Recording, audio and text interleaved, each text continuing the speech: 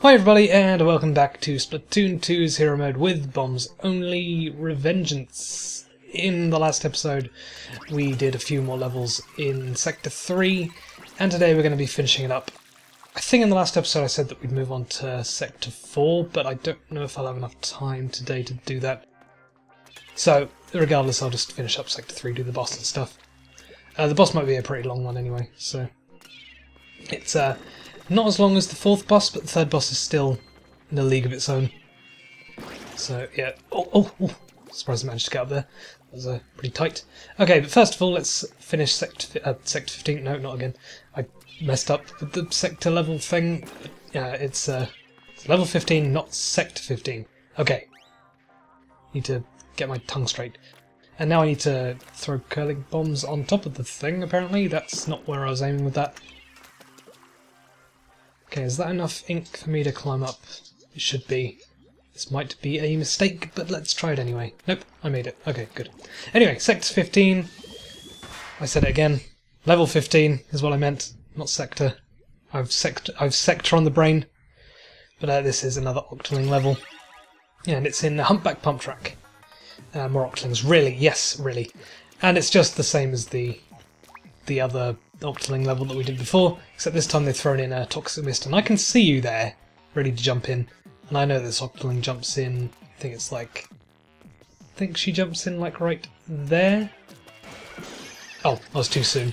But these Octolings have rollers and they do a bit more damage.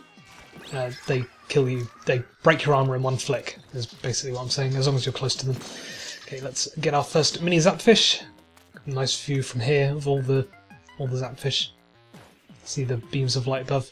And yeah, we have Toxic Mist introduced here, which drains our ink as long as we're in it, but it's not too threatening. I think another Octoling appears around here? No? Around there somewhere. Over here? I'm sure there's meant to be more than that, but... Okay, maybe over here? It's eerily quiet. Another Toxic Mist up there. Okay, Well, I'm sure there was meant to be another Octoling. There's armour up there, I should probably go grab that. Didn't break that Toxic. No, never mind. Okay, here. Yes, okay. There we go. Good placement of Splat Bomb there. Catch them as they super jump in. And let's break that Toxic Mist thing down there. Oh god, there's another Octoling just on the other side. Wait, what? Where'd it go?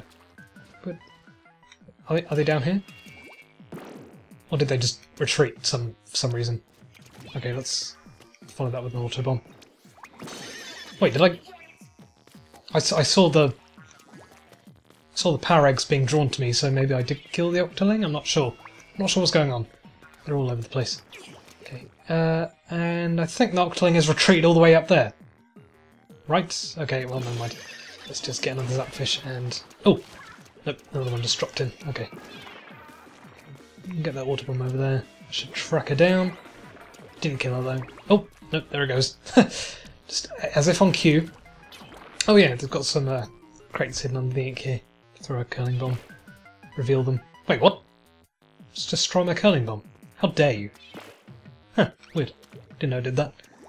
Throw a curling bomb in between them. Just contains a few more power eggs. Nothing too fancy. But there's only one power egg per thing. Okay, let's break those Toxic Mist, whatever they're called, beakers or something. Okay, that works. Another Octoling's definitely going to spawn. This is like, yeah, there. Okay, on the other side of the wall, that's fine. Just roll a bomb down there or get an auto bomb to track him down. That'll do. Probably shouldn't be standing so close, because they've rollers. Rollers are pretty deadly. Okay, there's a splashdown special over there. I might as well pick it up, just to get some extra power eggs. Oh, it's locked by a key. Where is the key? I've forgotten where the key is. There's armour. I'll take armour. That's fine. There we go. Another one down. Stop super jumping in, you fool. That's something that annoys me about teammates online. They carelessly super jump. Just, I'm right next to the splat zone. Don't super jump to me. All the enemy team is alive. Please do not jump. Yes, there are situations where you definitely shouldn't super jump, and I guess this Octoling level teaches you about that sort of thing. Like scenarios where you should and shouldn't jump. So hello. Gonna get an Octoling going for you there. Check them down. I thought the geyser would be in the way, but it wasn't. It's fine. Okay, one left, and it's just above me. So how do I get up there? Guess I'll use this this gusher. Get me up there. And I'm gonna have to go close to their spawn. I see you getting ready. I see you on spawn. Let's break that. Get some more ink. And are you just gonna walk out, or are you gonna super jump out? Just walk out. Okay, good. If you fall down there, you can climb back up, but I can go around. Unless another one spawns in. I should be fine. Oh, there is another one. Okay, never mind. I'm not fine. I'm not fine. I'm definitely not fine. Got to deal with you first. And I didn't kill the... Okay, there's two of them around here. That's not good, really. Okay. One down. Oh, I killed both of them. Double kill. Nice. I wasn't expecting to do that, but let's go and grab the last slapfish. If I have enough ink to break it. Please, thank you. There we go. Jeez. Okay, that was pretty fast, which is good because that gives me a lot of time to fight the boss, and the boss is a pain. And I'll be right back 1 second. Oh, and I get another Krusty Sean ticket as well. Neat.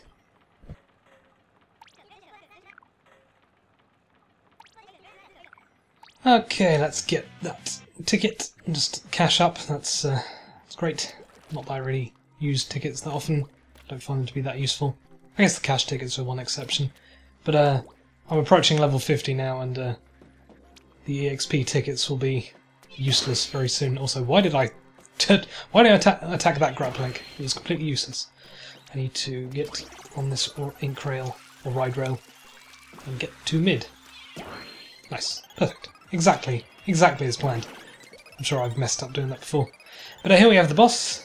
This sector. It's Lips for Days, the Octostomp returns. I guess he does have some pretty big DSLs. Wait, what? Anyway, this boss is as I keep mentioning, it's pretty difficult, but not the first phase. You know what? Let me watch the opening cutscene. I've been skipping them, but I feel like Octostomp is one exception that I should make. It looks a bit ridiculous as he emerges out of the ground. Wah! Wah! Wah! It's the eyes, you see. Makes it look a little bit more frightening than it should, I say. Wah! I also like the music. Maybe I should be skipping. I'm back! Octostomp. So yeah, Octostomp was a boss in the original Splatoon, so that's why it says I'm back. This time he has some improvements. So what we normally meant to do is ink the sides of him and climb up. But I find the easiest way is to throw splat bombs on top of him. You'll only be able to get 2 or 3 splat bombs up there before he turns back over again. So yeah, there's a few little things, but you can just dodge out of the way and get a couple of splat bombs up there, and it takes 4 splat bombs. Never mind, I completely missed the throws there. Okay, never mind. I'm gonna have to go around for another phase. It doesn't actually matter. Just dodge out of the way. Oh, sometimes he jumps on top of you. Sometimes he jumps back. And sometimes he just slides across the arena and slams down. But yeah, get 4 splat bombs up there to destroy the tentacle. And there's phase 1 down. So, phase 2 is when it starts to get a little bit difficult because he's got a new trick and he's got like this coat on. And he's completely uninkable. And it conceals his tentacle at the back. So now we need to break the clasp at the front. And yeah, he brought this sweet new coat. He's also got this like splatling device on top of him now. And to break the clasp on the front of him, we need to hit him with bomb splash damage. Lots and lots of it. And this can take quite a while, which is why this boss is... It's not difficult, it's just very, very tedious doing this. Just back out of the way. I think if you throw a splat bomb like right in front of him, that's the closest you'll get to the clasp. Then he's going to back away. Yeah. Okay, so you get used to the pattern after a while. And then he'll use his splatling again. He does that. I don't think he does that consistently. But yeah, just get in front of him, throw some splat bombs down. You can slide underneath him when he jumps into the air like that. Let's throw a splat bomb underneath him. I don't think that... No, that wouldn't hit the clasp at all. Okay, let's slide on out the way. And he's not going to do his little jump thing, is he? Okay, there we go. I'm sure there's like a timing to it where you can hit him efficiently with splat bombs. He's going to jump away. Yes, he is. Okay. And let's get the whip down there. It's just... it'll take a very long time, but it is possible. I've done it. That's just all you need to know. Is this is the technique? It's just very, very tedious. You can see it's doing damage though, because the clasp on the front is getting covered in ink. And I should point out at this point that I was thinking about maybe starting with Splatoon 1 hero mode before doing this mode, before doing bombs only in Splatoon 2. But I found out it's probably impossible to do it in Splatoon 1. I mean, it'd probably be easier for a lot of the levels because of the fact that you have burst bombs in that game rather than splat bombs. And oh, you do have splat bombs in the original Splatoon as well. You just have seekers and you have burst bombs, and burst bombs explode on impact, so it would make things incredibly easy to navigate levels. Like I've been just throwing curling bombs at walls to ink them, and that's very time consuming. But with burst bombs you can essentially you can cover them instantly, like a big explosion radius. But yeah, that would make things easier, but it's the bosses that you wouldn't be able to do in the original Splatoon with bombs only. And I did try it on, I think it was the Ravenous Octomore, which is the 4th boss in the original Splatoon. And as I was attacking his tentacle after I'd knocked him to the ground, I found that he was regenerating health after a while, and I couldn't hit him with enough bombs in time to like break his tentacle. So yeah, impossible to fight the bosses with bombs only in the original Splatoon. Not so in this game though. Let's fly underneath you there. I like the little imprint of his face he makes on the floor there. Okay, he's going to back away, isn't he? Yep. Oh, what? Not going to back away, he's just going to jump to a random corner. Okay, now he's got his slide across the room technique. I think that might be a good time to hit him when he's sliding across the ground, because his clasp is like close to the floor. And also I don't think you can throw a splat bomb underneath him while he does a dive bomb, because it just crushes the bomb, it doesn't explode. So yeah, there are a few things that you can and can't do. Is he going to jump away? Yes, okay. I think his clasp is just about ready to break. A few more hits in. Yeah, he's going to slide across the ground. Didn't really give me enough time there, I don't think. There's a certain timing to it. I'm just running around throwing splat bombs. I need to get some ink back. I need curling bombs. Let's run away. Curling bomb's good for sliding across the arena, because this arena does get covered in ink very quickly. There's also something you can do as he approaches you. He sort of struggles to swim through, to like tread through your ink. There we go, broke his coat off. But yeah, he struggles to like, he starts wading through your colour ink. So yeah, you can use that to your advantage and sort of back away slowly, and he'll have to follow you, but he'll do it quite slowly as well. Okay, I can only get 2 bombs up there. I think that was only 3 hits. I need for him to jump on top again. Okay, turn around. This time let's not mess up the bomb throws. 1, 2. Is it 1 more? Oh, come on. Oh, damn it. Too slow. I might have been able to do that. I don't know. It's going to jump away. He doesn't regain his coat after a while, so don't worry about it. Don't worry about it. Just take your time. No need to worry about that. Is he going to jump on top now? Okay, there we go. Let's get another splat bomb up there, and that should be the end of the 2nd phase. And the 3rd phase is roughly the same, but he's got a little trick up his sleeve. He's got multiple faces.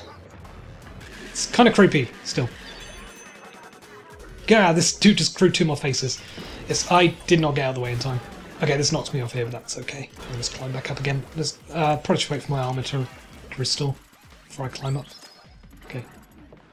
Be right back 1 second. Okay, let us resume gameplay. You'll now notice us. So, there's a little thing with like the gutter around the outside of the arena. If you go down the gutter, there's no way this guy can hit you, right? He's quite a big guy, and there's not an awful lot of room for him down the side of the arena there. So there's a little thing where you might think you can avoid attacks just by going down the gutter. But that's not quite true, because when he does his like splash down like that, you notice I got pushed away slightly.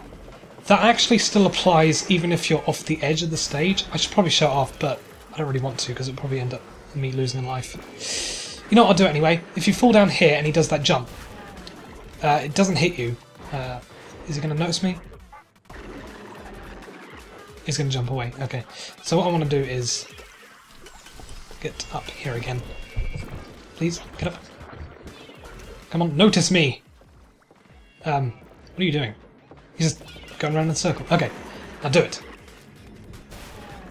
Oh, I guess he... So, I had this thing before where he did that, and I still got hit, somehow.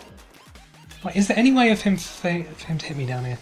He's got his little splatling on top, but that's not really doing anything. I'm just kind of experimenting at this point. I don't think he can... He's going to do a slide. Okay. No, I guess he can't hit me down here. Can he? No, he just backs away. Okay, but there was something I did before. I was doing like a practice run of this boss, and when he did that like jumping splashdown that he normally does, like face first into the ground, I was off the ledge, like in the gutter, and it propelled me so far away, even though he didn't actually connect with me. I just got propelled through the air. Can that happen again? No. It's weird. I can't seem to replicate it, but I don't really want to because it'll probably launch me off the edge and I'll just lose a life, and I don't really want to do that. But yeah, that's just something weird that happened during the practice run. I thought that's like a countermeasure for like staying off the edge of the stage, like avoiding all damage. But no, it's not. It's not apparently. Stop approaching. Jeez, I'm about to get crushed. No, never mind. I'm okay. Okay. Let's lure him back and start wading through my ink. This is the best way to go, I think. Oh, never mind. He's going to jump. Let's climb back up. Nice little ink trail there. Ugh. Sort of distorted face on the ground there. Back up. That's cool. And he's going to start strafing around the arena. So let's start throwing splat bombs down while he does that. Because he doesn't really have any way of attacking us as we back up. He needs to get close to us in order to do this. Yep, he doesn't jump that far, so it's fine. Let's curling bomb away. He'll be forced to pursue us. Let's go underneath. It's just basically a case of... It's not that difficult to avoid. I think that adding the two faces was supposed to make him harder to avoid, but you can just go underneath him. He's going to slide, isn't he? No, he's got his like splatting gun. Does that twice. Let's drop down a little bit more damage. Just persist in this, honestly. It's honestly, this is probably the reason why you shouldn't do a bombs only run, because this kind of thing is just so tedious. Also, I'm out of ink. Just need to slide away. Okay, that might have been a bit close. I'm not sure. I had my back turned. Not the best idea for this boss. Jump away. Okay. I don't know if he has like a set pattern for when he like jumps away. He's gonna like slide across, isn't he? Nope, still caught me. Okay, that's fine. Let me go restore some ink down here. He can't see me, can he? No. Okay. And now he sees me. I can't get up. Help! I've fallen and can't get up. Okay, time for the splat one. I need to preserve some ink, really, I think. Okay. Come on, a few more bombs. A few more. Hide down here. Oh no, that was close. That might have been the scenario where he propels me off the edge. Slide underneath. Oh, I was going to slide underneath him, but he backed away. Okay, now what? Slide? Yes. Avoid. Ugh, nice. That's actually quite difficult to avoid the sliding attack if you're not prepared for it, and the ink and the arena is covered in enemy ink. It's not the easiest thing to dodge. Oh god, back away. Okay, I don't really want to get propelled away from the arena at this point. That'd be disastrous. I've already reduced his buckle to like... I'm sure it'll only take like 2 more bombs to destroy that. Okay, maybe 3? Nope, 4? Come on! 5! No! God, this thing is just taking the piss. And it gets worse with the 4th boss, as I mentioned. The 4th boss is even worse than this. The same deal, in that it's just, you need to hit him with splash damage. The 4th boss is just so much worse than this, because he's flying in the air, and it can be quite difficult to hit. Okay, this should be it, right? This should be the phase. Come on. A couple more. Oh, goddamn. The buckle is like completely covered in my ink. Oh, there's like one corner. Come on. Do it now. Whoa. Come on. Oh, that should have been it. I'm sure. I'm sure there's like a position that you can get. Come on. There we go. God. It's about time. Okay. Whoa. He just went right in front of me there. Okay. Now he slides across the arena, but I think he does it... Oh no, he doesn't do it twice. I'm mistaken. I guess I'm thinking of like the second boss? Okay, I can only get one bomb up there now. It's okay. Let's dodge him again. Hit me, boy. Come on, chase me down.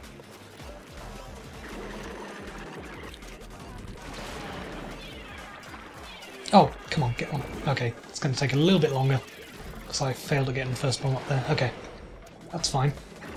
Come on, jump at me. Oh yeah, he like sort of fakes you out a little bit. Okay, that should be it. Right, 1, 2. There we go. Nice. Took a bit longer than normal. It normally takes me about 10 minutes, so a couple of extra minutes in there. I guess there was showing off like the gutter thing, like falling down the edge of the arena. But there we go. The Octostomp has been defeated again. Slightly wading in his ink there for some reason. And let's get the Zapfish and get the hell out of here.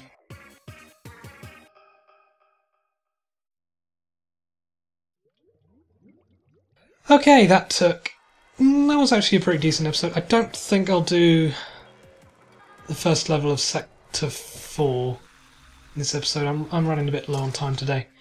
But I'll head over to Sector 4 anyway, which is Slimeskin Garrison. And let me actually manoeuvre to the first level of Sector 4. I won't start playing it in this episode, but I will in the next episode. Okay, the first level of Sector 4 is 16, correct? 16 is... Oh. Well, I mean, not exactly difficult to get to, it's just up here. Hey, we're here! Right, okay, so, that's it for now. In the next episode, we will begin Sector 4, and we'll probably do the first 3 levels of Sector 4.